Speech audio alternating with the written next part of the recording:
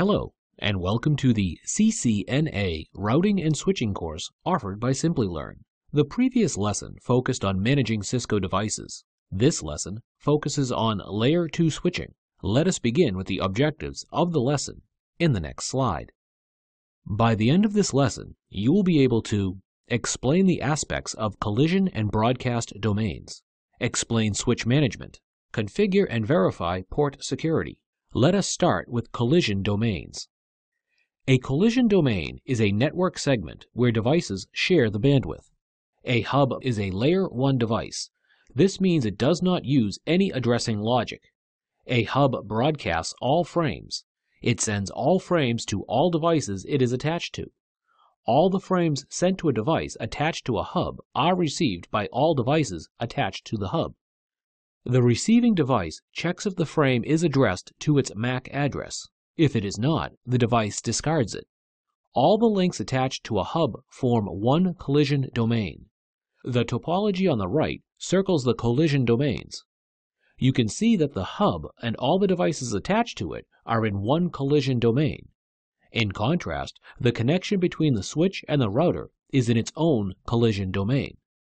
In the next slide, let us focus on collision domain switch. Each router interface is in a different subnet. This is the same as a broadcast domain.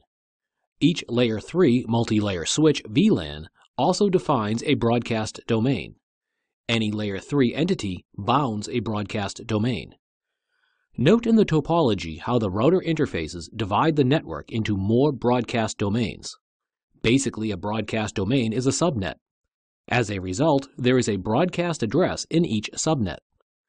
In the following slide, let us discuss the considerations for collision and broadcast domains.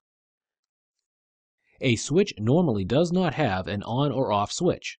To turn it on, you need to connect the power cord to an electrical socket. The power on self-test post runs. If it is successful, the system LED turns green, and if not, the system LED turns amber.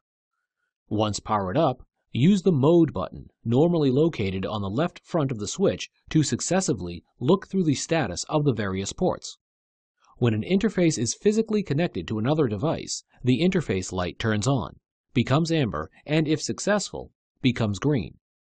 If two switches are linked, power-up time is 50 seconds. The time it takes for STP to converge. A switch normally needs no configuration to operate as a Layer 2 device. In the next slide, let us discuss switch management.